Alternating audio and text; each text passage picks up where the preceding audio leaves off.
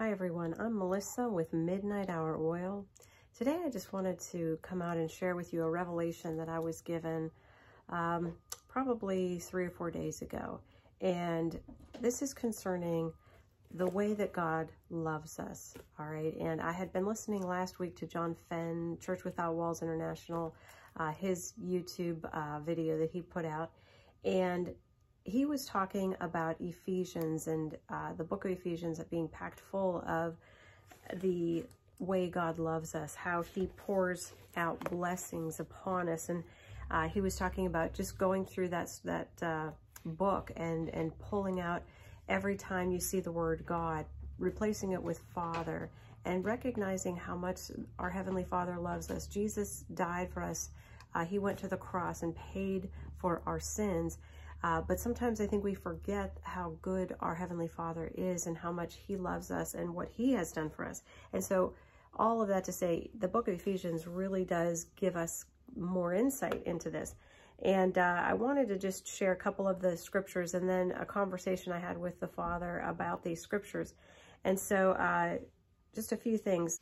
Verse 3 of Ephesians chapter 1, who has blessed us with all spiritual blessings in the heavenlies in Christ.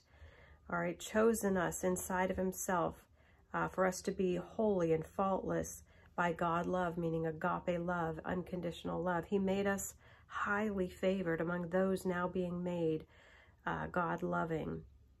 So anyways, these are just a few examples of the things that the Father has done for us. So as I was contemplating these, and this is how I study scriptures, I'll just take time to read a few verses and then just mull them over and think about them and maybe ask the Father something about them. So as I'm thinking about these scriptures, trying to discern more about how the Father loves us, I'm reminded of, I started thinking about my one kitten. I have this kitten and he gets into things and he's naughty. And so one day I picked him up and I said, Asher, I said, I'm going to love you and kiss you so much that you're not even going to want to do anything naughty.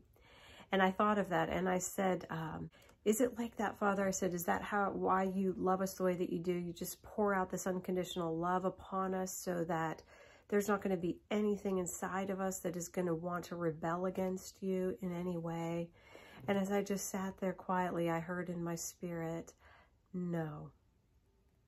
And I was like, oh, okay, I haven't got it figured out yet. So then the Father in his graciousness begins to lead me in like a word picture to explain how he loves us and the purpose of his love.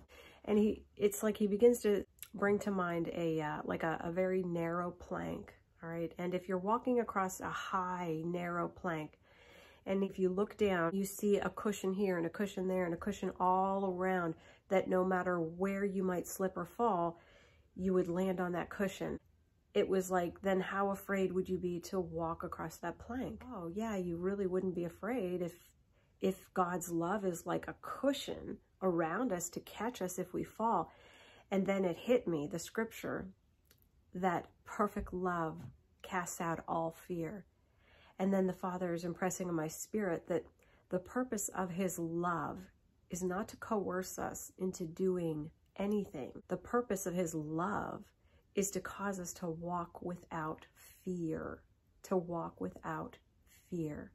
Whereas I'm thinking in terms of, you know, my cat and loving him to the point where he won't want to do anything naughty. That's actually the way the culture works with do good, get good, do bad, get bad. This is how we motivate our children. This is how the schools get them to perform. But that's not how it is in God's kingdom. It's not about our performance, because if it was, then Jesus would not have died while we were still in our sins. The Bible tells us that God demonstrates his own love for us in this. While we were still sinners, Christ died for us. And so it makes us really think more deeply about how we are loved, and that it isn't intended to cause us to perform in any way, but just to give us confidence and courage. And if you go to Joshua chapter 1, verse 9, the Lord says, have I not commanded thee? Be strong and of a good courage. Be not afraid, neither be thou dismayed, for the Lord thy God is with thee wherever soever thou goest. Now, anytime God gives us a command, it is incumbent upon him to make a provision to enable us to carry out that command. So he's here commanding strength and courage. And what is the provision for us to walk this journey with the Lord without any fear? It's his love.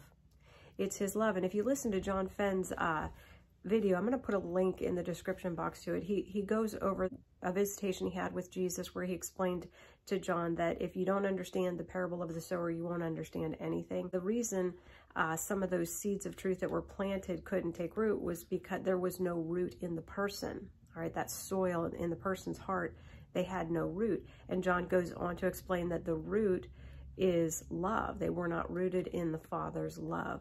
And that is why they could not grow. And so the more we're rooted in the Father's love, the more courageous and confident we will be in our walk with the Lord. Knowing that we are loved, knowing that no matter what direction we turn, if we lose our job, if we get a bad report from the doctor, if our spouse is unfaithful, if anything goes wrong in our lives, knowing that the Father is there to catch us, knowing that he is never going to forsake us, these are the things that will build that confidence in us and enable us to stay steady in our walk with the Lord. I was reminded of a time when I was really struggling. My kids we were having to drive them to a school that was a little further away from the local school. And I'm working full time and just there's no margin in my life. And I was just feeling a little bit overwhelmed. I didn't feel like my husband was understanding. And so I have this dream. And in the dream, I am like literally just hanging onto a cliff with my fingers like this, just hanging on, barely hanging on. And then all of a sudden I just fall and I couldn't hold on any longer. And suddenly out of nowhere, this lasso of light, like a rope that's made of light, so just lassos me and takes me and puts me over on this solid ground, on this plateau. And I knew that that was the Father catching me, taking care of me. And that's his love. And I didn't understand how his love operated, but it was still operating in my life. And even though we may not understand the depths of his love for us, it's still operating. But if we can grasp even a little bit of how safe he keeps us, of how we are protected and how we're guarded, I believe it will have that effect of driving out all fear in our lives of anything that might come our way. And that's what I'm hoping that you'll take away from this.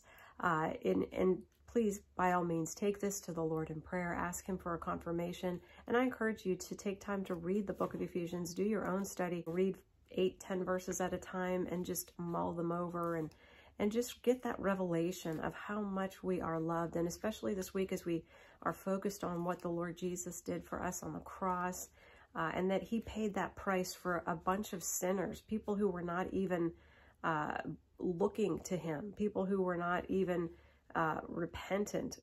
And that speaks to his love for us. And so let's take time to focus on all these things, church, and just get grounded in the peace and the love of the Father and the Lord Jesus for us. And I believe that that will equip us in the days to come to handle things in a place of peace and in a place of rest. I pray that you will all have a blessed Resurrection Sunday, a blessed Passover if you celebrate Passover with family and friends. And as always, church, it is my prayer that we will all continue to keep our lamps burning bright while we wait for Jesus. I love you all. God bless you.